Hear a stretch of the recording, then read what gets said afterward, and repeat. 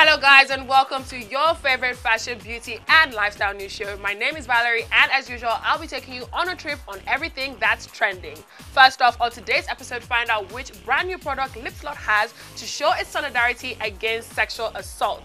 Next up on today's episode, find out how long it's taking for another woman to win a Nobel Prize in physics. Still to come, we're going to let you know who our social media star of the day is, which of your favorite American rappers might be going to jail for an attempted murder, and also find out what Donald Trump did to a reporter recently. All this and so much more on this brand new episode of 360 Daily. Kicking off the show with what's trending, the First Lady of the United States of America, Melania Trump, is visiting Ghana. She was welcomed by Rebecca Akufo-Addo, who is the First Lady of Ghana, and she was also welcomed by little kids waving Ghanaian flags and American mini flags. Now, Ghana is the first stop on her Africa tour. She's visiting other countries like Kenya, Malawi, and Egypt. It's super exciting because she's apparently going to meet with the president of Ghana after she has visited the neonatal intensive care unit. Melania Trump had earlier said in August that she was visiting the continent to find out about the crisis that children face and also to find out about the rich cultural history. Next up on what's trending, reality TV star Porsha Williams is engaged. She has announced that she is officially off the market. Now, she reported earlier that she's expecting her first child with her boyfriend Dennis McKinley. Then she posted pictures on social media of him getting on one knee and proposing with a massive rock. She captioned the photo, "I definitely said H word yes." She obviously seems super excited, and so are we. Next up, there's enough good news to go around today, and we're definitely not complaining. Actor Tyrese Gibson took to social media to announce that him and his wife have welcomed their second daughter. She was named Soraya Lee Gibson, and Tyrese made a series of Instagram posts prior to the 30-hour labor. Now, that is not a joke. 30-hour labor. Wow. To be honest, if any woman was in labor for 30 hours, she definitely deserves a fantastic push present. Next up on what's trending, Davido is still winning as he has apparently been listed on the shortlist for Quavo's new album. Now, Quavo posted a picture and Davido's name was alongside rappers Drake, Travis Scott, Cardi B, Offset, Takeoff, and so many others for his upcoming album. Quavo posted a picture on Instagram and captioned it "Reasons Cut" in brackets, "not the final cut." Now, it's pretty good that Davido might feature on the Migos' One album, and I cannot wait.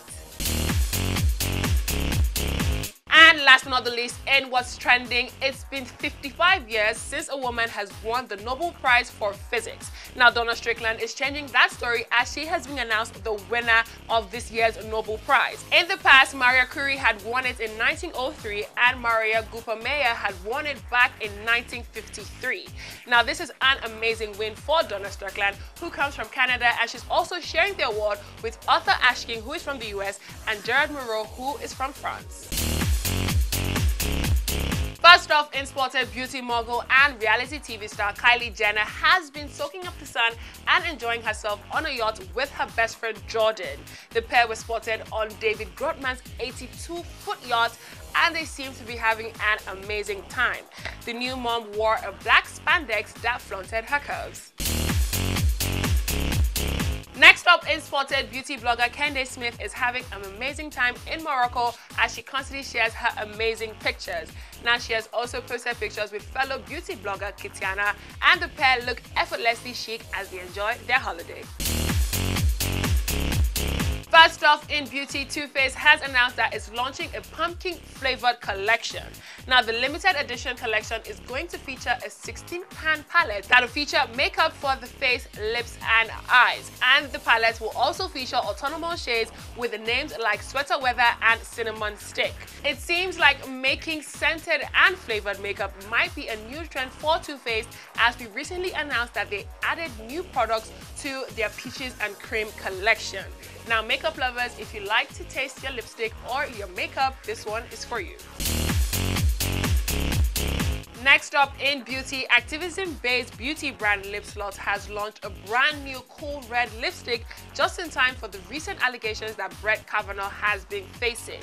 The lipstick is tagged F-word Kavanaugh, and all the proceeds from the lipstick are going to go to victims of sexual violence. Now, this product is coming in the wake of all the allegations that have been levied against Brett Kavanaugh, who is a Supreme Court nominee.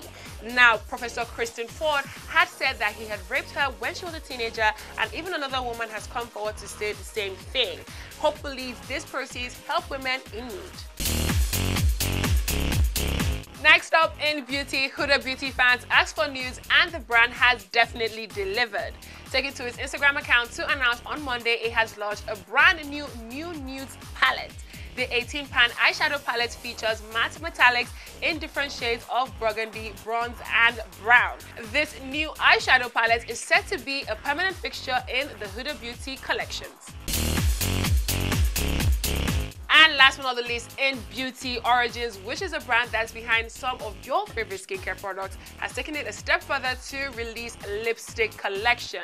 Now, the Blooming Bold lipstick and the Blooming Sheer lip balm are both lipsticks that are not just named after flowers, but are made from flowers. These products are made from reclaimed flower wax, and they consist of 12 different elements of flowers that go from the seed to the stem.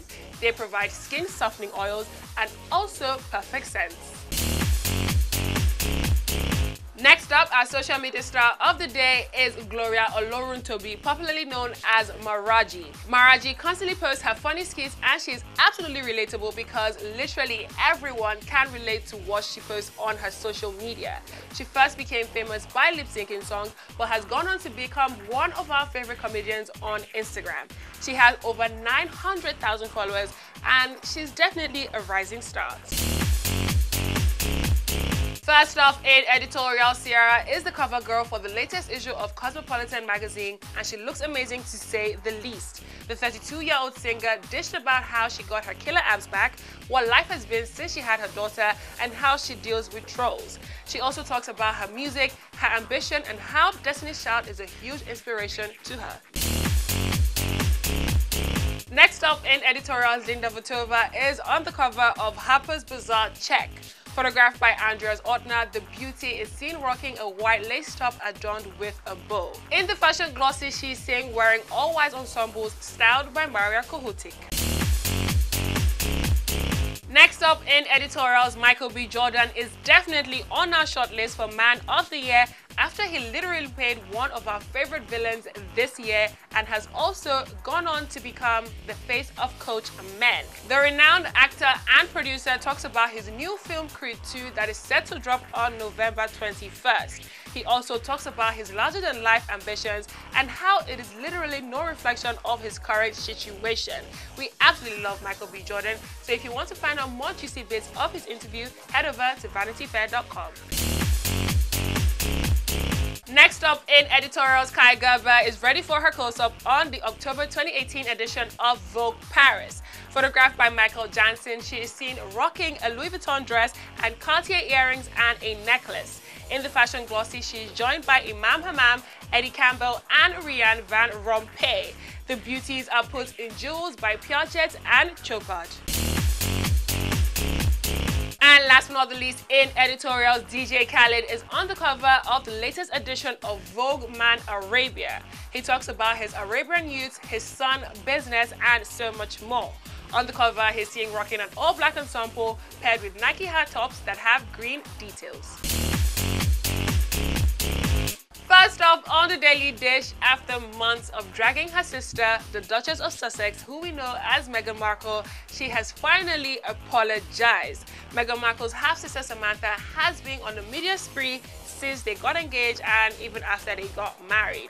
She even went as far as saying that Meghan Markle killed her father, who is literally still alive. Like, the guy is still alive, but she said that she killed her father. I wonder why. Samantha made an appearance on Jeremy Vine on 5, where she apologized and said that the media took a lot of things out of context, even though they pretended like they wanted to hear her out. Wow, so surprising. Much surprise. Next up on the Daily Dish, a leaked phone conversation between Birdman and Puri Roscoe might be the final evidence needed in this conspiracy case that's being leveled against Birdman and Young Thug in the shooting of Lil Wayne's tour bus in Atlanta back in 2015. Now, back in 2015, Puri had apparently pulled up on Lil Wayne's tour bus and opened fire with a .40 caliber handgun. The tour bus was riddled with bullets, but apparently no one was injured. Lil Wayne's driver, Alvin Lewis, is suing for pain and suffering that he suffered after that hit. In this leaked phone conversation that has now been heard by the Cobb County Sheriff, it's apparently being reported that Birdman was telling Puri to come and make this money. Coupled with that, it's also being reported that Young Thug had apparently called Puri 8 times before the shooting. Now, obviously, this leads or brings the question to wonder if they're actually co-conspirators in the crime. Now, the prosecutors are actually trying to charge them as co-conspirators, and we'll find out what will happen in the coming weeks.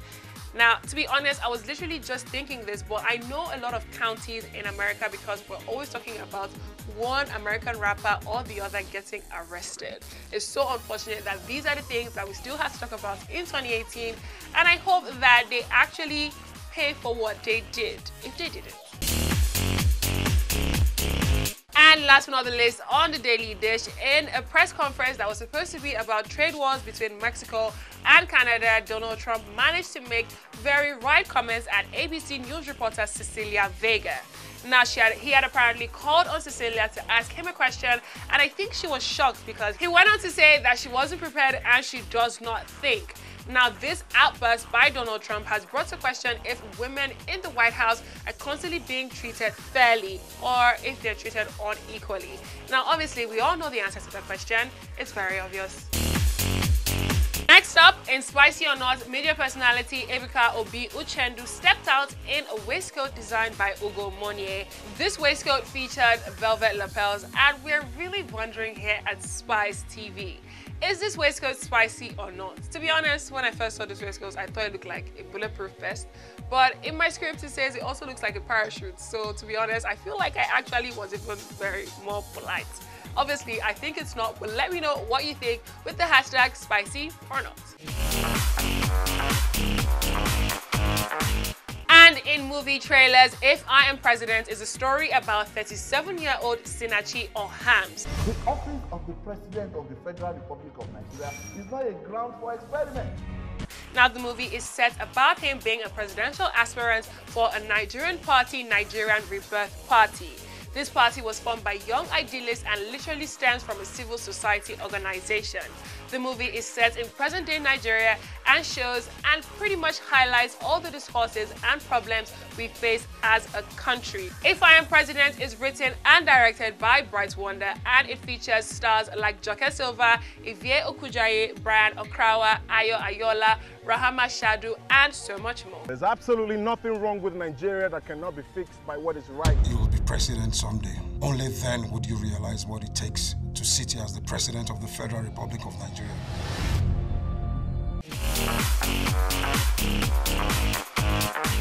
Alright guys, that's it for today's episode of 360 Daily. But don't forget, if you want to keep up with what's trending in fashion, beauty, and lifestyle, you can hit us up on our website at www.myspice.tv or our social media handle, which is Spice TV Africa, across all platforms. If you want to keep up with me, I'm Valerie.ek on Instagram. Until next time, this has been Spice TV's premiere show 360 Daily, and I will definitely see you tomorrow.